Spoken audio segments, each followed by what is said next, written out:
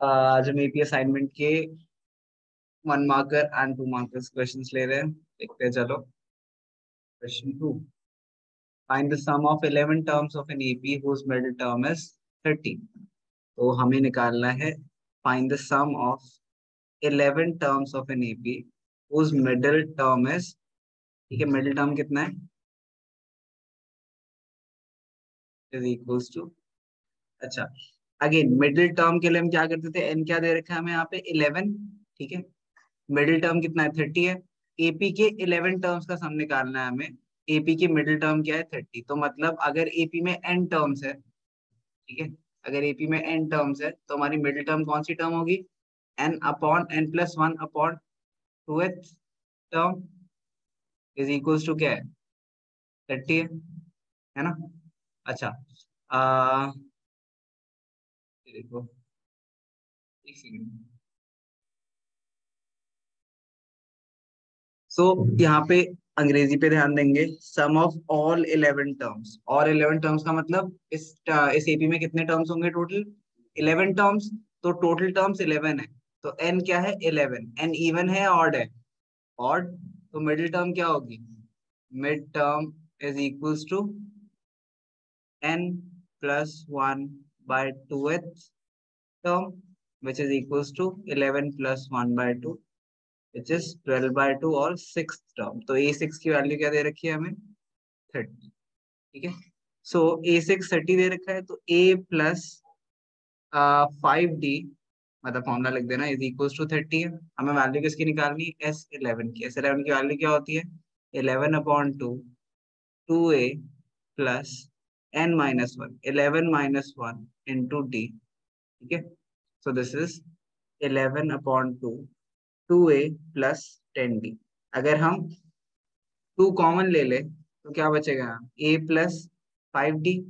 2 और 2 कट गए, a plus 5d की वैल्यू क्या है, 30। तो वी हैव 330 S11, ओके।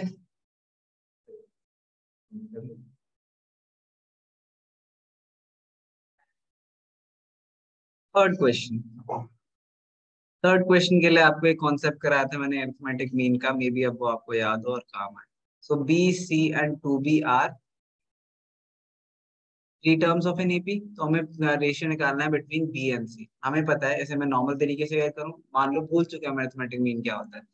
हमें पता है A2 माइनस A1, अगर A1 A2 A3 है, we know that A2 minus A1 is equals to A3 minus A2, ठीक है। So we have C minus B is equals to 2b minus C, ठीक है। कुछ नहीं करते, रीअरेंज कर देते हैं। तो C को इधर ले आते हैं, C plus C is equals to 2b plus B, तो C is equals to 3b। तो हमें रेशियो किसका निकालना है, B और C का। सो 3 को नीचे भेज देते हैं, 2/3 is equals to B/C, means B is to C is equals to, बस हो गया। अरिथमेटिक मीन से करते तो आप डायरेक्टली बोलते C is equals to 2b plus B divided by 2। तो C इज इक्वल्स टू, मतलब इन दोनों टर्म्स का सम divide by 2 is the middle term. Arithmetic mean between the extremes is the middle term. So this is 3b/2. तो b क्या आ गया, b by c is equals to 2 by। चलिए आप इसे result बता, अगर आप अरिथमेटिक मीन वाले मेथड से करो या फिर नॉर्मली डी को सब्स्टिट्यूट करे करो, दोनों में ही आपको आंसर सेम मिलेगा, ठीक है। लिख लो।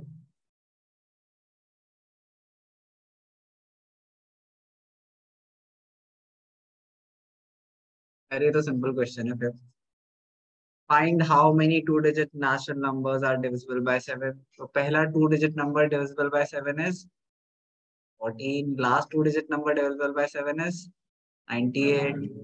A 14, L 98, या फिर A N is equals to 98, और D कितना है, 7।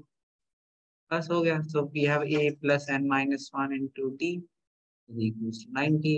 14 plus N minus 1 into 7 is equals to 98। N minus 1 into 7 is equals to 98 minus 14, 84। 7 1 7 7 2 14 N minus 1 12 N आ गया। ठीक है, तो कितने डिजिट्स है? 13। Simple. Next term of AP 9 देखते हैं। 9 √7 √28 √63 एंड सो ऑन। तो √7 है ये क्या है? √4 × 7, या फिर हम क्या लिख सकते हैं इसे 2 √7। So this is 2 √7, √7, 2 √7, then √63 को लिख सकते हैं हम 9 × 7, which is 3 √7। तो नेक्स्ट टर्म क्या होगी? 4 √7। बट इसके तरीके में लिखना चाहेंगे तो हम कैसे लिखेंगे? Equal to √7 × 4 × 4 equal to 16 × 7 which is equals to, बताओ 67 तो बता दो। 11 √112। Next term of AP is √11। अच्छा देखो, अब ये एपी वाले तरीके अरिथमेटिक मीन से करोगे तो ज्यादा आसान हो जाएगा। तो दिस इज 11th। हाँ लिख सकते थे, हमने हुआ है इसलिए करा क्योंकि इन्होंने ऐसे दे रखा है ना, तो इसलिए जैसे इन्होंने दे रखा है वैसे ही हमने प्रेजेंट कर दिया।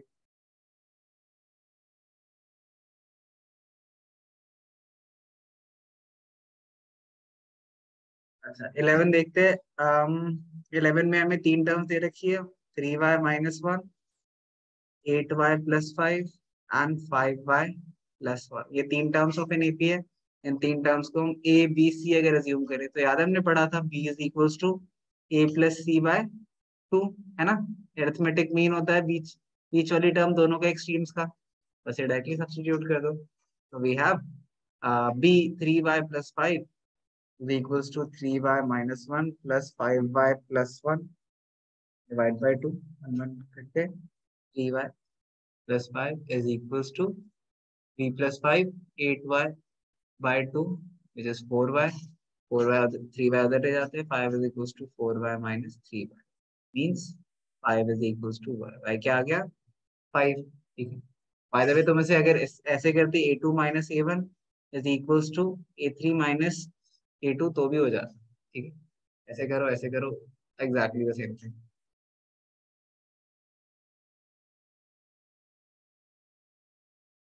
ये लिख लो, 13 भी सेम है, हो जाएगा।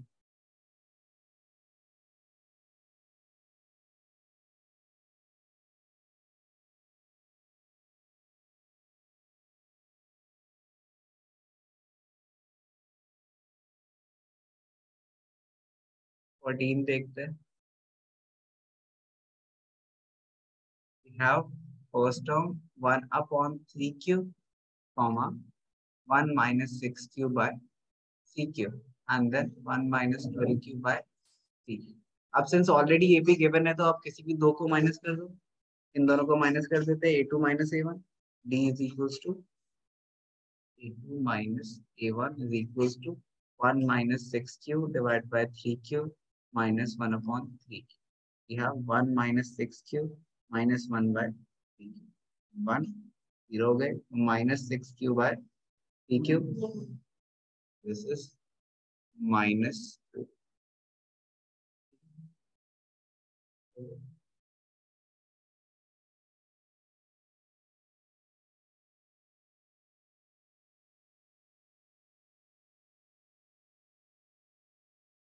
18 टाइप का क्वेश्चन हम कर चुके हैं, बट मैं फिर भी एक और बार करा देता हूँ। सारे सेम टाइप के होते हैं। 18 says the sum of n terms of an AP is 2n² + 5n। ठीक है, तो basically some of n terms ये है। अगर हम नॉर्मल मेथड से करते हैं, फिर मैं तुम्हें एक इंटरेस्टिंग मेथड बताऊंगा इसे कम जल्दी करने का, क्योंकि ये 1 मार्कर है। देखो, तो we have S1 is equals to A1, है ना, is equals to 2 × 1² + 5 × 1। So this is 2 + 5 कितना आ गया? 7। Then S2 is equals to A1 + A2, तो वी हैव S2 की जगह 2 वैल्यू डालेंगे, 2 into two square plus 5 into two is equal to A plus D. A1 क्या होता है A, A2 क्या होता है A plus D. So we have 8 plus 10 is equals to A plus A, 7 plus 7 plus D. So 18 is equals to 14 plus D. D कितना आ गया? 18 minus 14, 4. A हमारे पास 7 है, D हमारे पास 4 है, हमें क्या निकालना है? Fourth term A4 is equals to A plus N minus 1 into D. So 7 plus 4 minus 1 into 4, 7 plus 3 into 4, 7 plus 12, 19। ठीक है, ये देखिए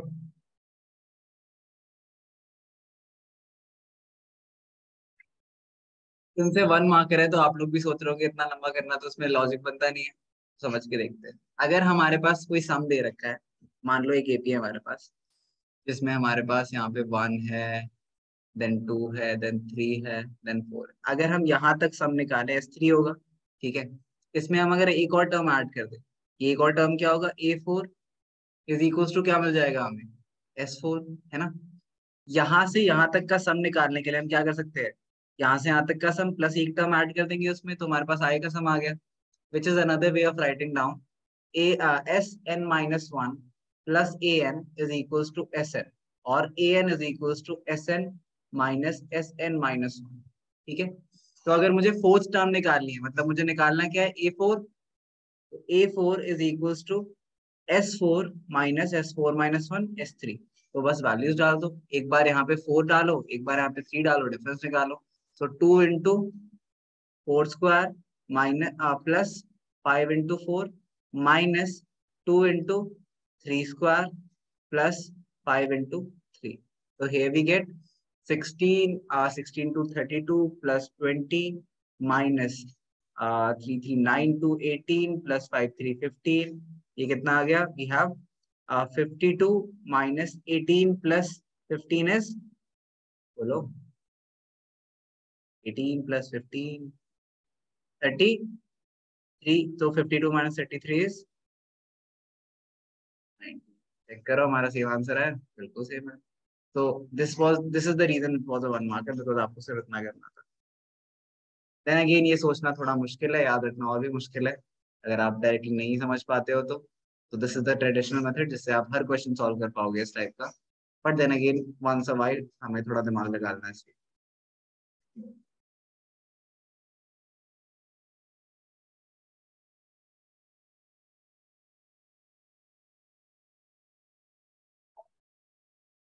20 देख लेते हैं। Right the nth term of the AP. nth term निकालने के लिए पहले हम a लिख देते हैं। a is 1 upon m, b is a2 minus a1 is equals to 1 plus m by m minus 1 upon m। 1 plus m minus 1 by m LCM लेने के बाद तो m by m और सिंपली 1। अब हमें an निकालना है। an क्या हो जाएगा? a plus n minus 1 into d। We have a 1 upon m plus n minus 1 into d is 1। Okay, so solve करते हैं। 1 upon m plus n minus 1 LCM ले लेते हैं। m नीचे 1 plus nm minus, this is your an।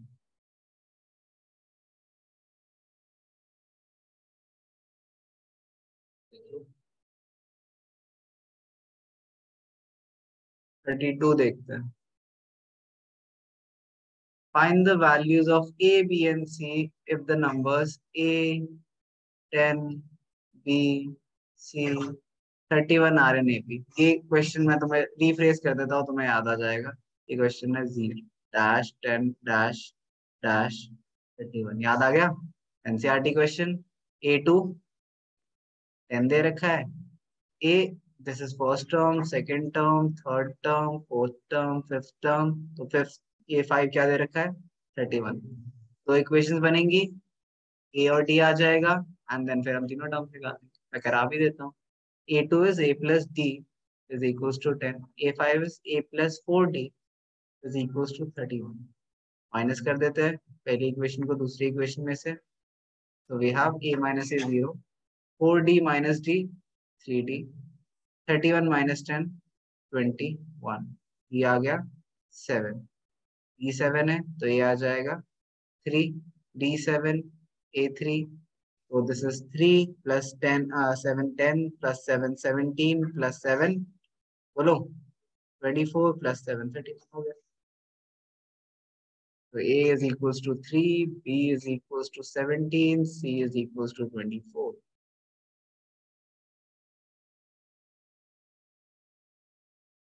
Thirty three करना जरा, अभी तुमने सेम करा है ऐसा क्वेश्चन। 33 ट्राई करो, हो जाएगा।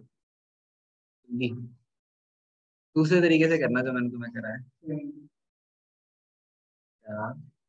अभी जो दूसरा तरीका है ना उससे करना। एसएन दे रखे, देख एसएन दे रखा है 2n² प्लस 8n। हमें निकालना क्या है? Find the 16th term of an AP. तो ए क्या निकालना है? हमें 16 निकालना है। तो इससे क्या कर सकते हो? S16 माइनस S15, ठीक है। अब थोड़ा कैलकुलेशंस के साथ हम खेलेंगे तो ध्यान देना, सारी कैलकुलेशंस यार। हाँ मतलब, बट इससे नहीं भी करना तो नॉर्मल तरीके से करना ना, क्यों इससे करना है तो ठीक है, बट मैं दिखाता हूँ जैसे इसमें कैलकुलेशन लंबी आएंगी। तो 2 into 16² plus 8 into 16 minus 2 into 15² plus, या इससे इससे अच्छा है ना, अगर तुम्हें इसी मेथड से करना है तो यहाँ पे n2n कॉमन ले लो। 2n कॉमन लेंगे, अंदर क्या बचा? n+4। अब डालो वैल्यूज। तो we have 2 into 16 plus 16+4 minus 2 into 15, 15+4। तो कैलकुलेशन इजी हो जाएंगे इससे। 16 to 32 into 16 4 20 minus 15 to 30 into 15 4 90।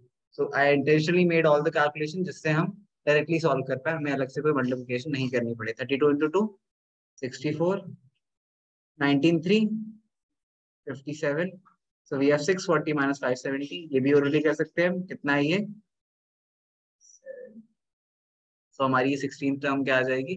70। Again अगर तुम इस तरीके ऐसे तरीके यूज करते हो तो मेक श्योर आप कैलकुलेशंस वैसे ही करो जैसे मैं करता हूँ। एटलीस्ट ट्राई दैट, बिकॉज अगर आप यहाँ पे 16² प्लस 8 into 16 करके करते तो it will waste a lot of time, given कि आपको 16 के स्क्वायर नहीं आता।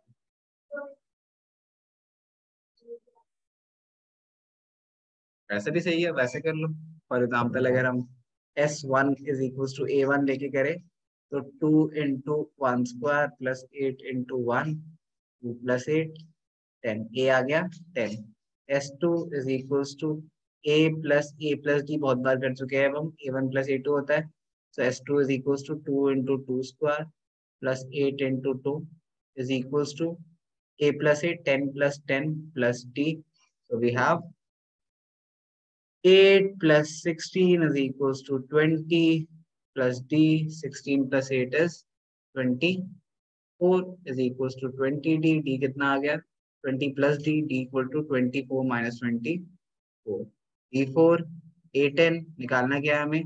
A16, so A plus N minus 1 into D, we have 10 plus 16 minus 1, 15 into 4, 10 plus 15, 4, 16, 17। किसी भी तरीके से करो।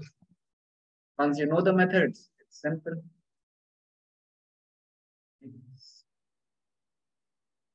38, our last out.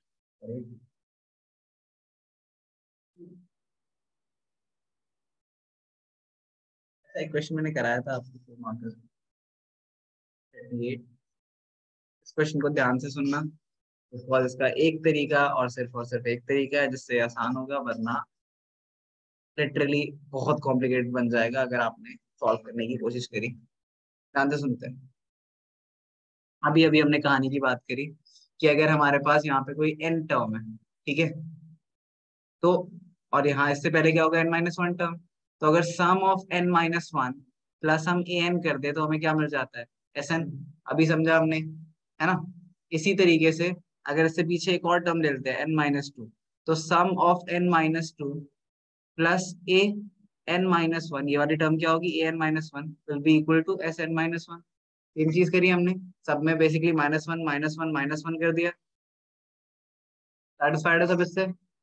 बस अब ध्यान से देखते हैं, अब बहुत ही ध्यान से सुनना, हमें चाहिए क्या, देखो S N minus two S N minus one, ठीक है। तो एक बार हम एस एन को उस साइड भेज देते हैं, तो A N is equal to S N minus S N minus one, ठीक है। इस साइड भी क्या करते हैं, अब यहाँ पे हमें S N plus minus two positive चाहिए, तो एस एन प्लस टू तो पॉजिटिव है, S N minus two positive है, एंड उसके बाद S N minus one again इस साइड ले आते हैं, we have minus S N minus one is equal to क्या है, ये ए एन उधर चला जाएगा तो minus A N minus one, ठीक है, क्लियर है। अगर हम इन दोनों इक्वेशंस को ऐड कर दें, one and to, one plus two कर दे, तो हमें क्या मिलेगा, A N minus A N minus one is equals to S N minus S N minus one minus S N minus one plus S N minus two, है ना। तो this is equals to S N minus two S N minus one plus S N minus two. तो ये किसके equal है, A N minus A N minus one which is T. इसकी value क्या आ गई, टी। एनी अदर वे अगर आप करोगे, मान लो एसएन का फॉर्मूला एक्सपांड करके करने की कोशिश करोगे, it will make it much much much more complicated.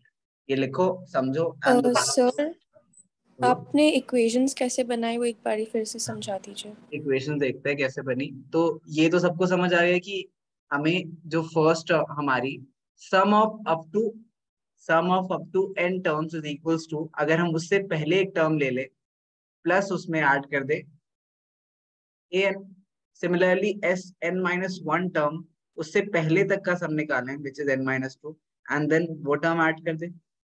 अब हमें क्वेश्चंस के अकॉर्डिंग क्या चाहिए, ए एन करेंगे ना, यहाँ तक ये देख, ये एन माइनस टू था और उसके बाद एन माइनस वन आएगा, हमें सम कहाँ चाहिए, यहाँ तक का चाहिए, तो ये टर्म तो एन माइनस वन ना, एन थोड़ी, एन तो बाद आएगा इसके, ठीक है। सो ये दो इक्वेशंस मिल गई। अब इन दो इक्वेशंस में मुझे चाहिए क्या, ये देखो, चाहिए मुझे एस एन, अच्छा सब कुछ एक साइड, ए एन को छोड़ दो दोनों साइड, एन और सब कुछ इधर ले आओ। So we have S N minus S N minus one equal to A, and then S N minus one minus S N minus two is equals to A N minus one. अगर इन दोनों equations में मैं कौन सी operation लगाऊं कि ये बन जाए, तो आई कैन सिंपली नोटिस, अगर मैं इसे नेगेटिव कर दूं, सेकंड इक्वेशन को माइनस कर दूं, तो क्या बनेगा, we have S N minus S N minus one minus S N minus one minus minus plus S N minus two is equals to A N minus A N minus one. सो ये S N minus two S N minus one plus S N minus two, जो कि same exactly question जैसा बन गया, is equals to A N minus one, ये क्या होता है, डी, ठीक है, लिख लो।